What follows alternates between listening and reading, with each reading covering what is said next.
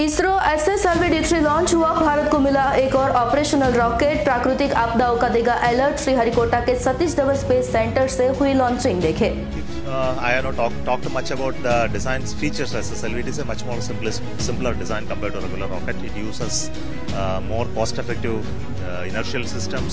The entire navigation process is different.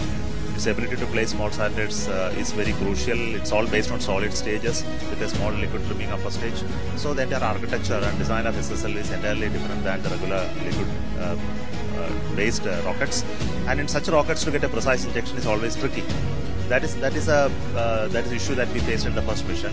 So though he's placed the satellite, the precision was slightly an issue. So we solved all the problem, made 2 successful missions, and completed the development program.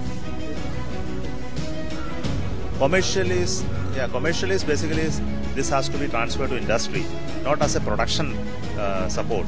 Production support industry is already giving, but ISRO want to make them learn the trick of how to build a reliable rocket and launch. That requires knowledge of how things are done, and that can be learned only by working with us. So this technology transfer is different from a transfer of a knowledge in the form of a documentation, but also working with us. So 2 rockets will be realized by the industry within ISRO along with us, and the knowledge will be taken back to their workshops and the factories to produce in numbers. Their technical competency, financial strength, their willingness to take that technology transfer fee, all of that. That just started construction, so it will take 2 years to complete. Gaganyaan, the first mission, unmanned mission, is getting ready. We are targeting this December for the launch. અમારી તમામ માહિતીથી update રહેવા માટે જોડાયેલા રહો S9 news સાથે।